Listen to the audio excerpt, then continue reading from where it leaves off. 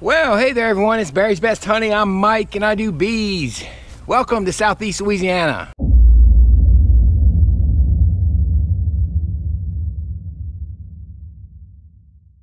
Well folks, it is the 3rd of July. Yesterday we went through and stripped all the supers here. Have yet to go into town to strip supers, but I will probably be doing that tomorrow. It is time to start extracting honey. I was gonna dry down everything, but I checked a frame yesterday under one of the fans and it was totally uncapped with except maybe that much capping on it, and it was 15.5%, folks. So I'm gonna go in the honey shed because being it's 95 degrees out here in Southeast Louisiana, this is a great day to be inside in air conditioning working on honey extraction.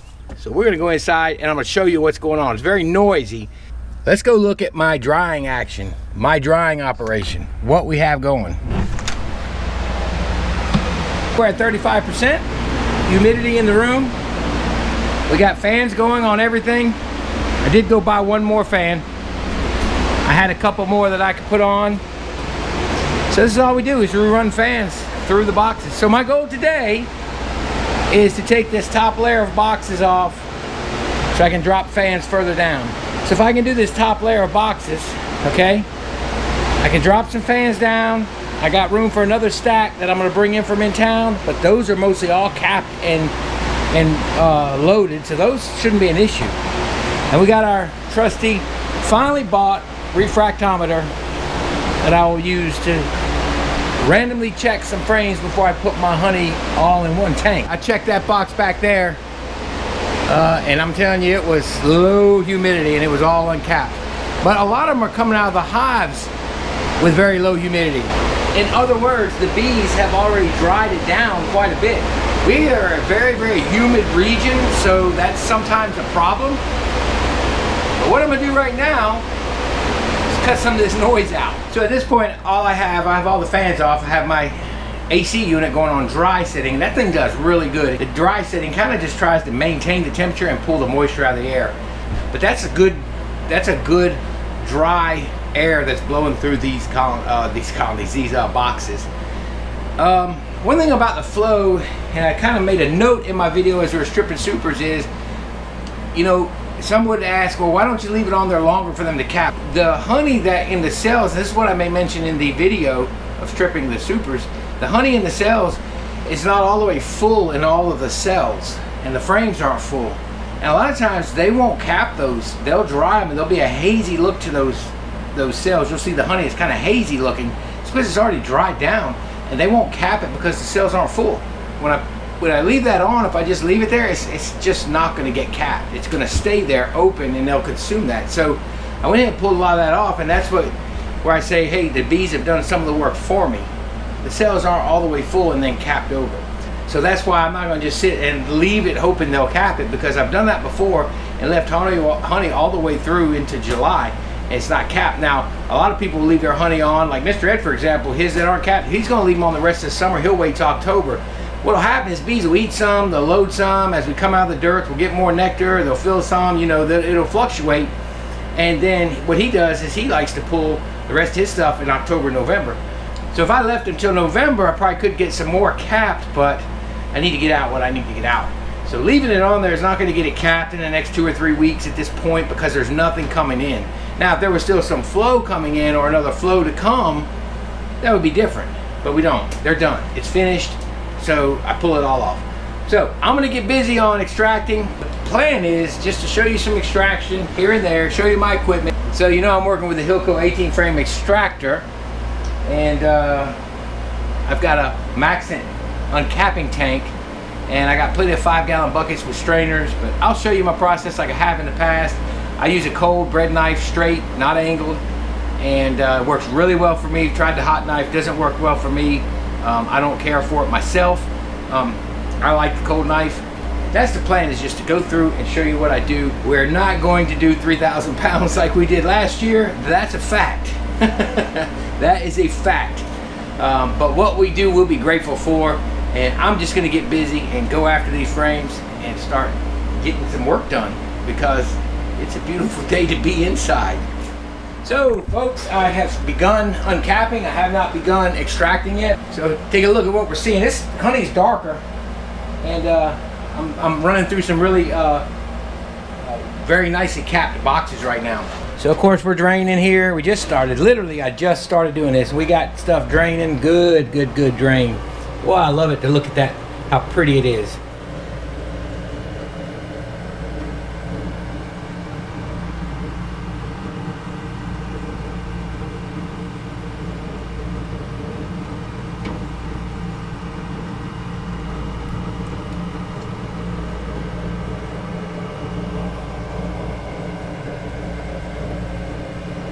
So there you go, beautiful dripping comb honey. Oh wait, that's Dave's channel. Y'all don't forget to check out Dave's channel, certified queen breeder now. Next year, gonna be selling queens, mated queens and queen cells down in Mayo, Florida. Dripping comb honey. Anyway, I'll talk more about him as we go through the year. Great guy, always takes care of me on my YouTube, and just want to make a mention of him and give him a shout out. But we'll be shouting out a lot more about him. But anyway, that's what it reminds me of when I see that. It reminds me of his channel. So anyway, nicely capped boxes. I'll show you my style of uncapping. I do not use a hot knife. I actually tried one of the Pierce uncapping knives, and I was on the phone with the fella, and I told him I would challenge him to an uncapping. I told him I think I could beat him. You know, he's got good practice. He's been doing that for years and years and years. But I don't know. I'm just goofing. Who knows? He'll probably smoke me. This is how we cut that wax off. Anyway, nice frames. Nice frames. I just checked some more honey on my refractometer on a couple uncapped, because this is a different stack. 15 even. So that's almost getting too dry. So I got the fans cut down for now. Just keep the humidity out of the air so the honey in the tank doesn't take on any moisture. We'll be fine. But yeah, very dry stuff. I'd be curious to see what the cap honey tests out to. Let's do that real quick. That'd be something to check. Let's check that. Yeah, 15%.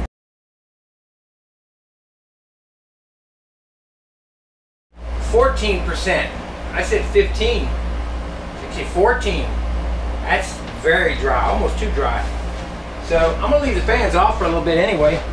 So I wonder what this is. It's thick. I guess I need to taste it and see what we got going on here.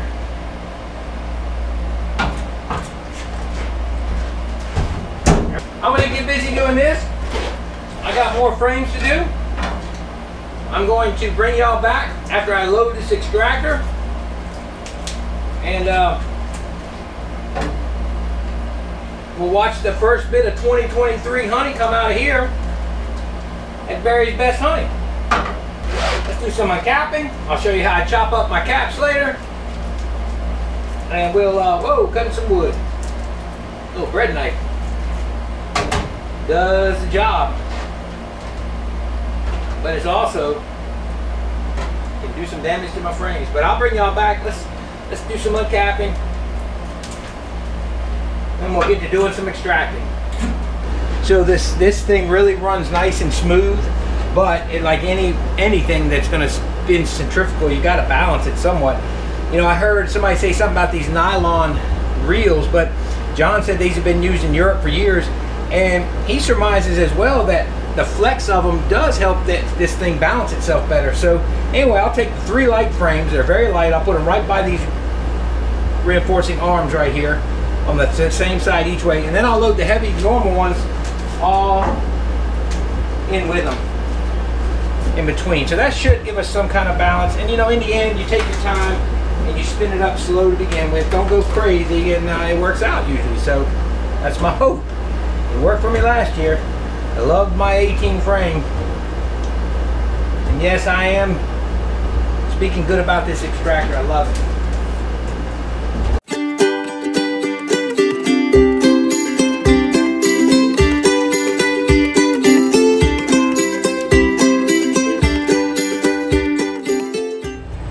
Alrighty, I got her loaded. There's the first honey.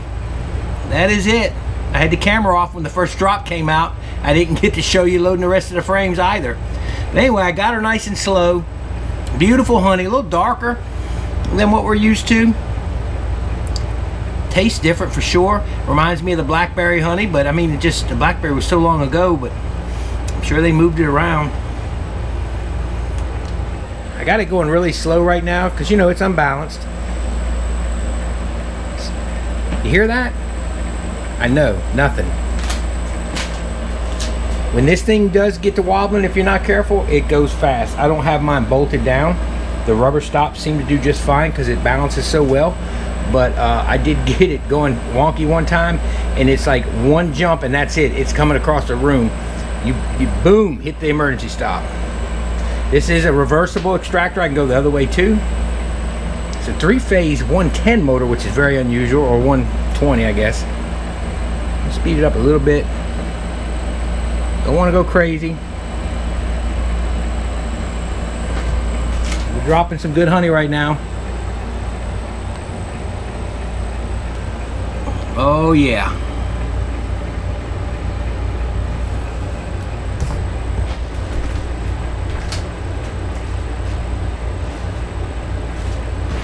I'm excited about that. Now, I know every box is not going to be like that, but I'm going to get busy cutting frames. As you can see, we've just started. A lot of boxes to go through, see which ones are empty, which ones are full, or not empty, but you know, partial, and work through it.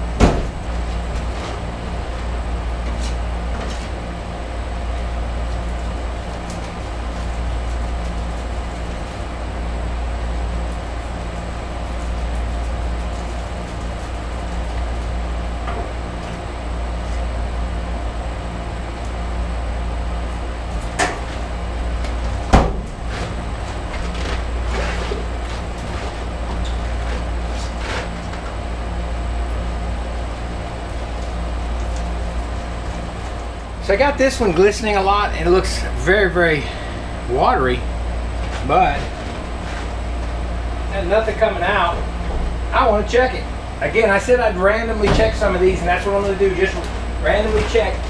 I don't want to take any chances, folks, of any kind of moisture in this, because this honey is going to sit for a while, and I don't want any problems with fermentation. So let's take a look. This is an uncapped frame. I told you I'd do random tests.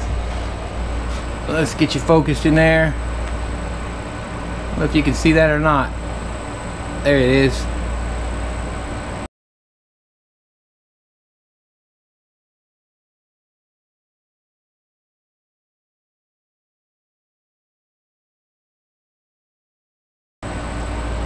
That's 16% on an uncapped frame. That's dry stuff, and it's thick, so I think we're going to be safe with all this stuff. I don't know if it's my drying or whether it's coming out of the hives. Like I said, I had one at 17.5 to 18. This dried for 24 hours, so I think we're sitting pretty good. Still at it, folks. Really haven't done a lot more. It's going to take a while to do this because I run across empty frames or frames I just want to take. For example, so I got some frames like this. All right, one side is full. The other side is empty, so these are lighter. I have to balance them out. I have to pick through and load the extractor. Then you get these that are kind of medium, you know. I checked all this honey. I keep checking it, and I'm telling you, it's dry. It's about 15 to 16, I mean 14 to 16 in between there every time. It's very, very dry. It's very thick. It's not that cool. My honey house is actually sitting up around 75 degrees Fahrenheit. So I'm not real cold in here. It's just some seriously thick stuff, and it's very dark. It's the darkest I've seen this time of year for our summer harvest, or our spring into summer harvest. I've never seen it so dark. I'll show you a bucket of it. And of course, I got to chop those up pretty soon, but we're filling up this. It's usually you can see all the way to the bottom. And then this bucket, it's beautiful. I mean, and it's not strong at all. It's very, very mild. It's got a fruity flavor. Some were describing it as a caramel buttery type of flavor, not super sweet, and that's what I'm seeing too. I mean, I am running across a couple that are definitely tallow. You can tell when you cut them, they run out pretty well. But even the tallow is checking in at I checked some just to see some of the lighter stuff that was coming, and it was checking in at 16, 17. So my drying has definitely helped, but at the same time, this stuff is just thick. But we got some frames in here. I mean, we got some PHAT, as I say, that are nice, but you know, only on one side. They're just not full this year, but I'll take all those I can get. I'm good with that. And you can tell it's darker. It's got that wet look to it, meaning those cells are full, but it's just some darker honey. I'm running across a few light frames. I'm sure I will as we go, but it's a different year for sure. Everything is different this year. So that's what's cool, is how they surprise you and everything. But I'm just excited we're seeing honey. I'm very excited we're seeing honey. I mean, I've got some honey left. That honey over there, those buckets right over there, that's all honey that's left. But honey sells fast, folks. I'm filling that thing every 10 days, so it sells fast. But this is an old wax foundation. That's what this is. This is old wired wax. I still have a few of these from probably, I guess, 8 years ago now is when I was using those.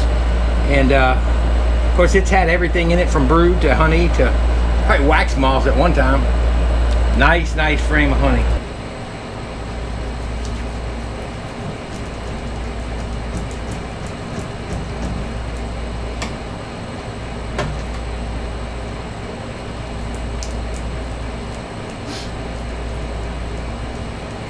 Boy, it's thick. It's so thick.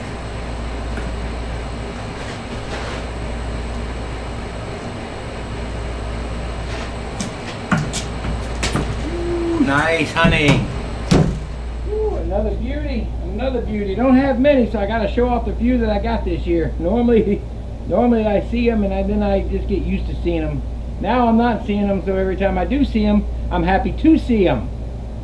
Fat frames. Gotta love it. 9 frame boxes. I wish they were all like this, but you know what?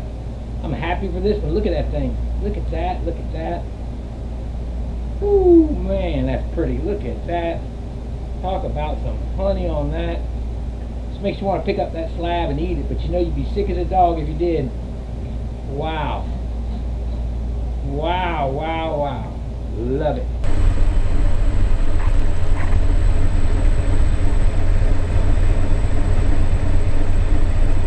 A lot of honey on the sides.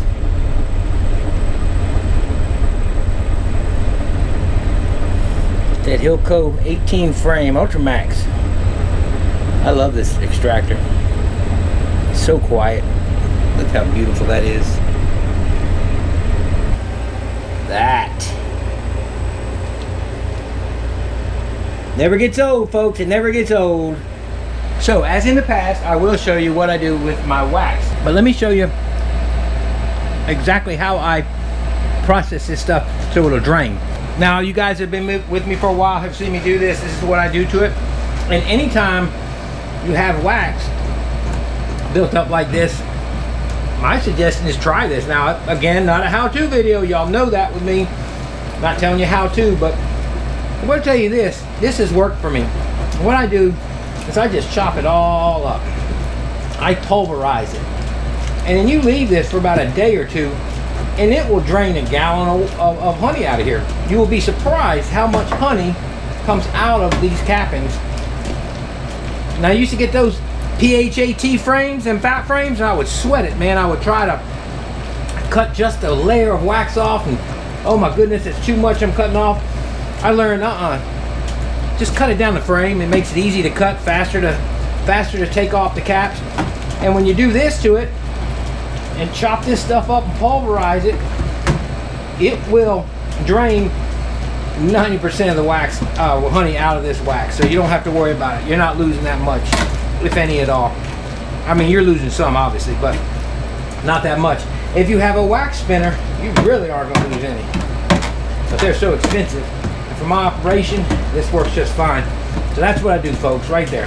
Just go crisscross. Now it's getting pretty. I just cut it up. In 8 hours, the top will be dry. In 24 hours, it'll almost be drained. This not only gets the wax draining, it brings the heap of wax down where you got more room to load it, and I can do plenty more frames. I've actually only been through a couple runs on the extractor, but I'm taking my time. There you go. And that's what I do, folks. That's how I do. Well, folks, it is the next day. It's July 4th. This is what I extracted last night. This stack right here and this stack right here is what I extracted. Now, I told you about pulverizing my wax cappings, and I haven't even opened this yet. I'm gonna open it here in a second. Now, I drained this tank down to where there was just a small puddle in that V area. There was about that much honey left. Now, there was some running down, and I pulverized this. It had already drained for about an hour, and let's see what we got from pulverizing, how much actually drains out of these wax cappings. Wow, look at this.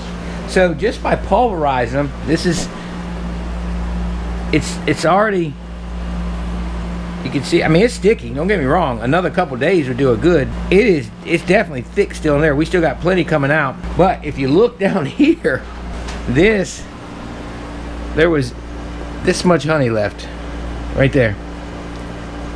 Just only by that much. Now look at that. That's the top of the honey gate. That's how much drains out when you pulverize it and just let it sit. It does phenomenal. But, you know, I got some boxes that, again, we're partial here, and then we start filling up right here, and then we go partial, and then we go almost empty. And so that's what we're seeing with most of the boxes. Now this is going to get interesting. I got a pretty good mix and match, heavy, a couple light deeps, a couple heavy deeps, light and heavy mixed up, one with nothing on one side, mediums. I'm gonna see what this Hilco can do. I've done this before, but I've been able to do it with even amounts of frames. I got like 5 deeps, and I'm gonna see what this thing does. It's already wobbling, it's barely even moving. But I think that nylon drum insert, the rack, really helps flex. When it flexes, it really helps to balance. Well, it's not doing too bad. I mean, I don't expect any extractor to handle this kind of load very smoothly, but we'll go slow and easy. And I say that meaning without being bolted down. It's handling it pretty well. I'm gonna leave it like that for now, and I gotta get ready to switch a bucket. It's doing good. It's spinning straight, and we're at half speed. Thing handles the load really well. Very fast.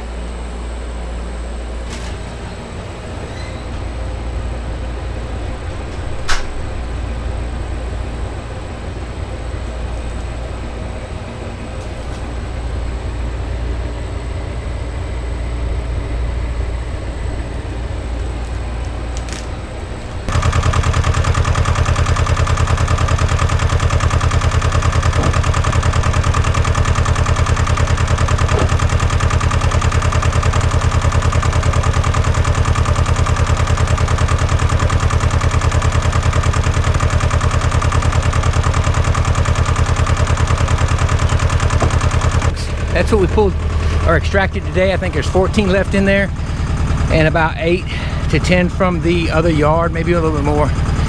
But the bees are showing up. I let them clean them out right here, and then I turn around and I'm winded. I will turn around and just leave them here. It was a long day of extracting, but still got more to do. The boxes aren't yielding what they normally would, but they're yielding plenty. So I'm excited. Right now we have over 50 gallons. That's exciting. I mean, with what we got last year, adding that on there, oh, that's gonna do us just fine. You know, it's not a bumper crop by any means, but it's a great harvest considering what we saw. Well, the box has been out here about an hour. but they've definitely found the wet supers. This is always the coolest part of harvest, right?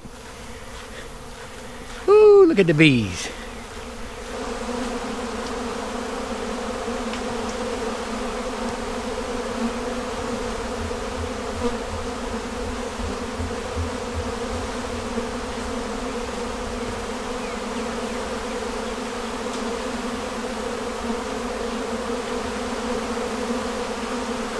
Yeah, the flow's over.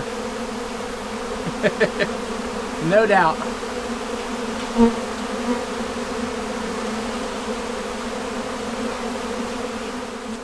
Well, that's it, folks. I'm gonna go ahead and do a closing really quick over top of this video where we were stripping supers last week. But anyway, man, I gotta say, it was spectacular. I am so thrilled with this extraction and this harvest. I ended up with 26 buckets, basically 1,500 pounds of honey. Now that's 50% off of last year, about what I predicted. I said 60 to 75, but 50%. But still, I was hoping to just get 55, 60 gallons. We got 130 gallons. I am just absolutely thrilled. The bees performed way more than we ever give them credit for sometimes, and wow. So very happy with that. The bees are all doing great. Harvest is over. I got everything in the buckets. I'm washing it down. So thrilled for this harvest. Man, only by God's grace and God's favor did we see a harvest like that. So I want to thank you guys for watching. I want to thank you for all your support as always. I appreciate it so much.